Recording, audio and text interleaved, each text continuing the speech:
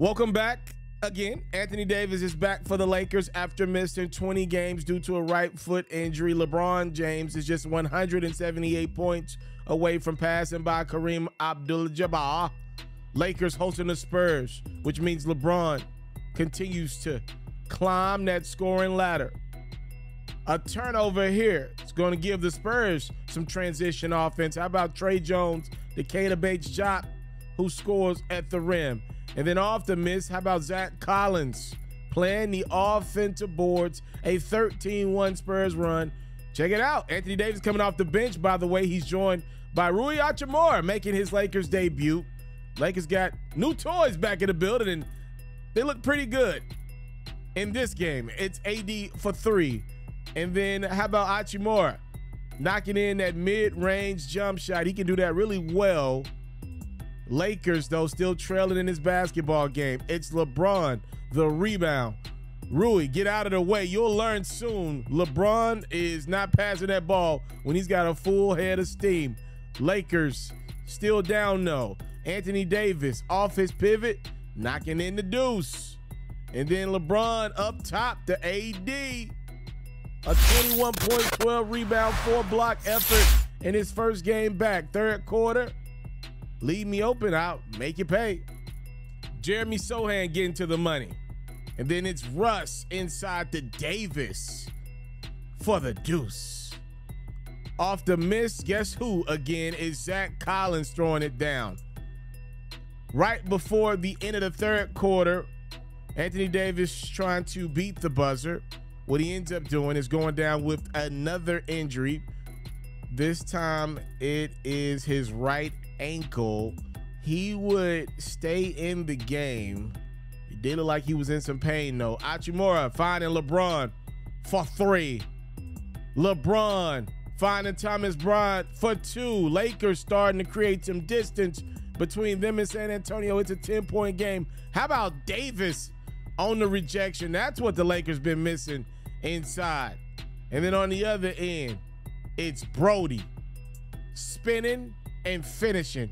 The Lakers win at home 113-104. They improved to just 23-26 on the season.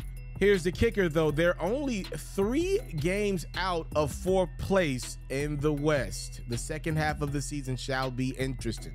Lakers unveil their new weapons. I'm gonna just call Anthony Davis a new weapon. He get hurt so much, I'm just call him a whole new player. I feel like we just traded for a guy that's averaging 25 and 12 at the deadline. We got Anthony Davis and we got Rui Hachimura making his Lakers debut, seriously, as the Lakers beat the Spurs. You know, one thing that's going to happen with Anthony Davis returning to the Lakers is it's probably going to prolong LeBron's pursuit of Kareem Abdul-Jabbar by a couple of games.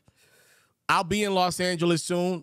I hope I'm at the game that LeBron breaks the record at, but it's tough to kind of, build around because the tickets are soaring in prices right now. And, everybody's excited about this record. It's this great record that LeBron's about to break. We don't know when he's going to do it. And if nothing else, Anthony Davis is going to probably take LeBron James from the 35, 40 on up point range, which LeBron's been scoring a lot of since the clock turned 38 for him, which obviously is around the time that Anthony Davis went down with injury.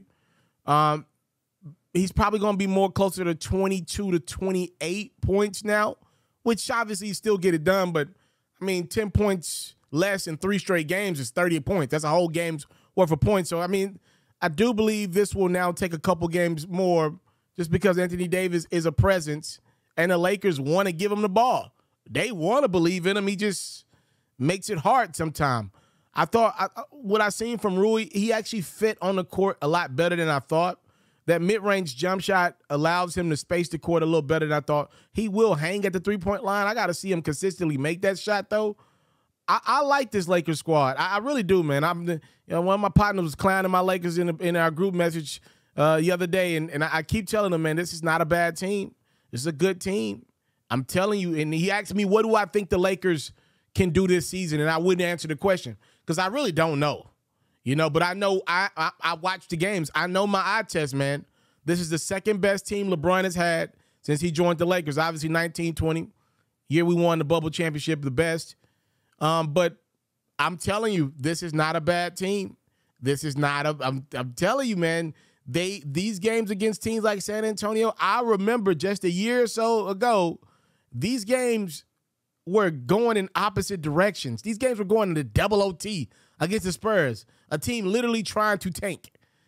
And you know, I think the Lakers, I think Russ and LeBron have gotten in their bag of saying whether AD's out there or not, we going to do work. And if Rui can give us anything, like anything, if he can defend, be another guy with the way Thomas Bryant's playing, and we'll see what happens with Anthony Davis. We'll talk about him in a different video. I think the Lakers can climb up the West. I do. They got a good roster of guys that have been around a long time. In some of these second half games, LeBron, we'll see what LeBron's mentality is once he passes Kareem. Somebody in my YouTube comment section brought it up the other day. Why not LeBron go back to point guard? And I thought that was a tremendous idea. Right now, this team with Brody coming off the bench could probably use LeBron going back to point like he did 19-20 when he led the league in assists. And I think it could be a really good thing for the Lakers right now. I really do. If the Lakers really got a chance, LeBron should maybe go back to point. They got some weapons now. You know, Rui, Thomas, AD, Russ. This is a team full of guys that can do something.